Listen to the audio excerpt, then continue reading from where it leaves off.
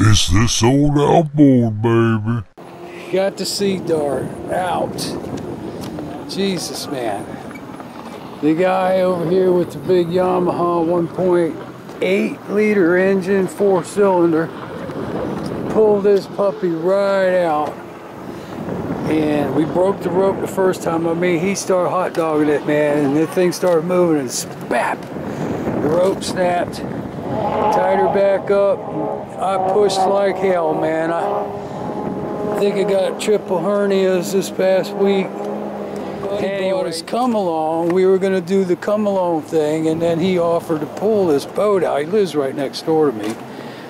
And I'm like, hell yeah, man, let's pull this damn thing. Jacking that damn come along all freaking day. So, worked out good. Alright, so, get off of me. Fun with spark plugs turned out to be not so much fun. That last set of plugs I swapped out, and I knew, and I was trying to be gentle. Top plug, putting it in, it got right down to the bottom and tightened. And I went to give it that last little half turn, and it went whoop, and spun out on me. It fits, it's in there, it's not loose. If you know me, normally first thing I would do, jump on eBay, find another head, and replace this thing.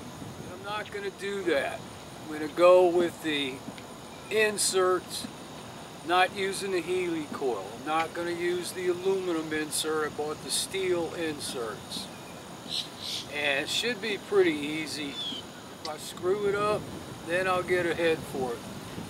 Like I said, it's a real life Saga, baby. It's a real life Saga. This is the kind of crap that'll happen to you.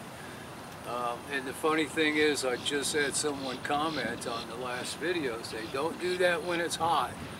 And I'm like, eh. You know, I did do it when it was hot, but I was trying to be ever so careful. So, and like I said, it's the real life Saga, baby. Alright, let me get some tools, get to work here. So here's the weirdest thing. Now, like I said, I mean, look, it's coming out, but man, it's coming out tight. I'm gonna just try something real quick. Screw it back in. See, it's going in, it feels normal. And you get right there to the bottom, and you go to tighten it up. Give it that last little turn. Oh my God. Holy shit. It's tightening up. What the heck? Looky there. Oh my God. I can't believe it. What is going on? Was it because it was just hot and it was... I mean, I can still turn it a wee bit. Oh, there it goes. See, that's what happened. It feels like it's going to tighten up and then... But it's, I mean, geez, it's in there. It's not coming out. It's not loose. I may be losing a little bit of compression. Strange, man. I guess I need to pull it out. Yeah, there's aluminum on there. You can see a little bit there along the edge there, but it shouldn't be bad. And somebody asked me about my piston, what my piston looks like, and it looks kind of black. If anybody wants to know, there's some black on it. I can see black and brownish, dark brown. Wow, this almost seems too big. It's supposed to be 14 millimeter. That ain't going in there. Jesus Christ, are you kidding me?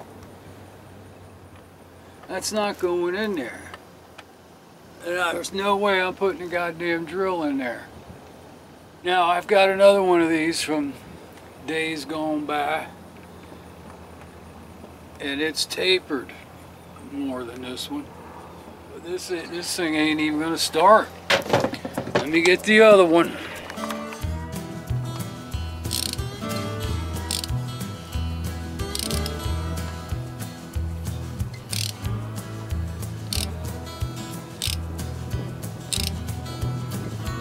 I just want to get it kind of started, and then I'll take it out.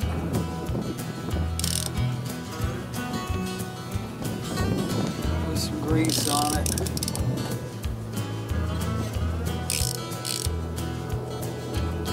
That's what I say, man, it's got to be straight.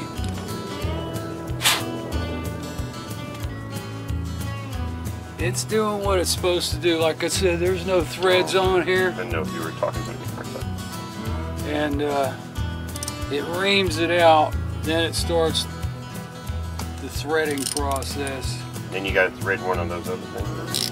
Yeah. Oh, okay, that's how you make it then. Pain in the ass. But it's like, alright, so slow and steady.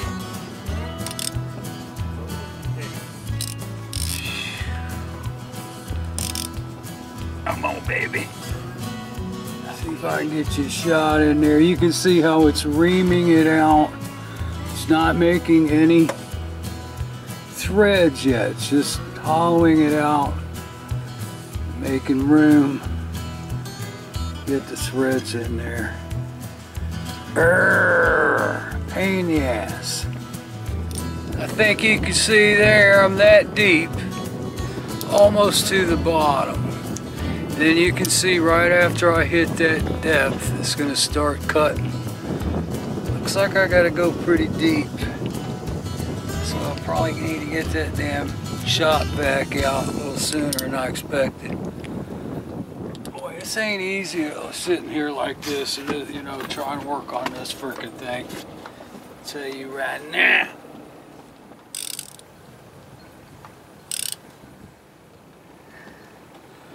Man, it's just frickin' shit. Crooked as shit. Come on now, damn it. I'm gonna screw this damn thing up, and I'm gonna really be frickin' pissed. I didn't get any deeper. Start going off crooked, it's gonna screw it up.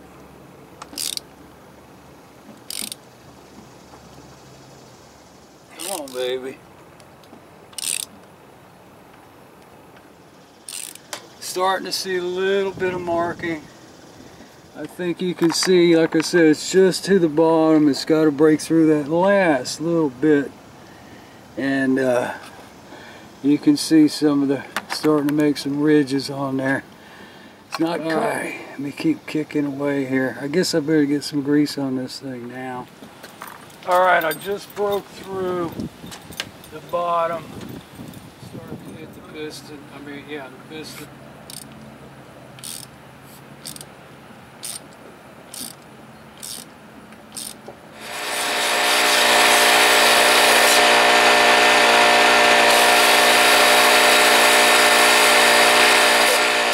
Alright, so it's all cleaned out, sprayed it out. Looks pretty good in there. I gotta put some grease on the plug, like an anti-seize type thing, because I don't want to get any of that red Loctite on there. That stuff takes 500 degrees to remove anything metal to metal. So I'm gonna put this, you know, I was kind of trying to figure out which was the right one to use here, and it looks like it's going to be this one. It's a little bit longer. I thought it was going to be this one, but I think this is the right one. Put on there, and like I said, I'm going to grease the plug up, slip it in, and put the Loctite on the sleeve, and tighten her down. Let her sit 24 hours, it said, fully cured, and get my key switch in and come back tomorrow fired up. Alright, so I got this puppy greased up. Like I said, don't want to get any of that Loctite on there. Slide this baby on. Ooh, it's coming out of there fast. Alright, let me screw it in.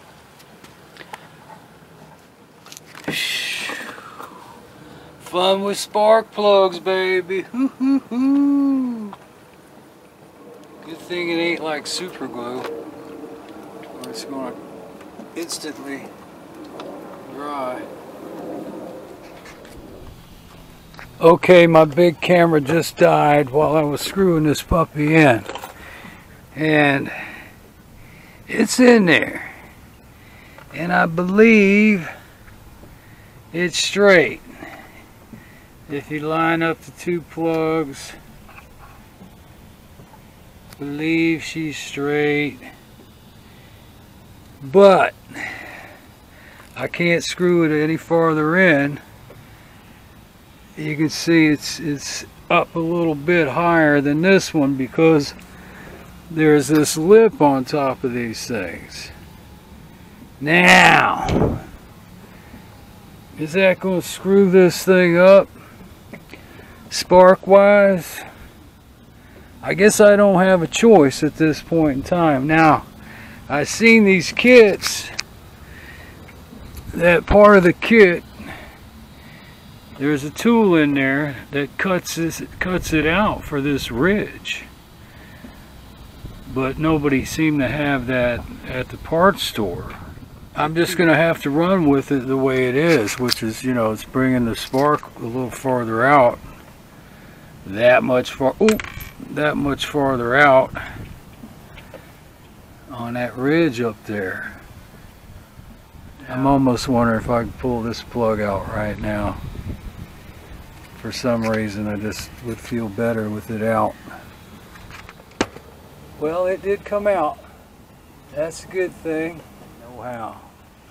But yeah, like I was saying, on the kits, I've seen the expensive kits, you know, which would be worth buying if this was something you did all the time. That's it, man. She's in. Let it dry up. Bang, bang, boom. Sure beats pulling this head off.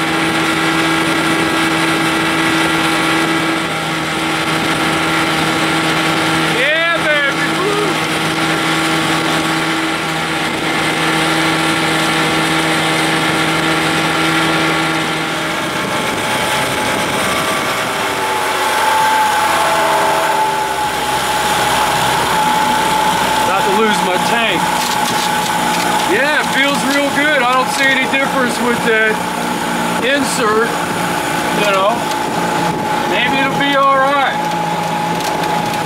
Yeah, I think I'm doing good. At least I'm not tearing the head off, breaking bolts and all that shit.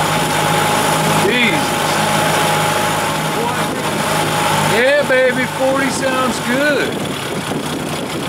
I'm happy. Alright, get out of here. Go work on the 20 horse. Gotta get that done.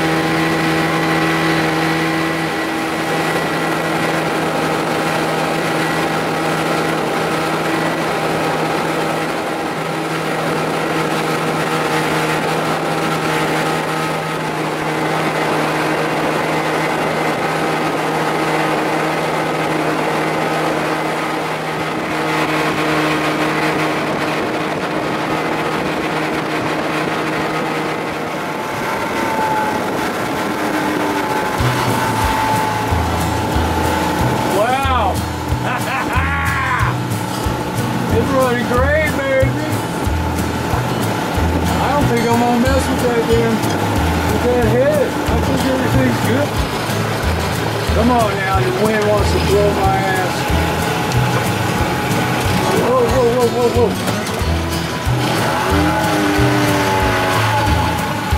Jesus Christ, scared the shit out of me.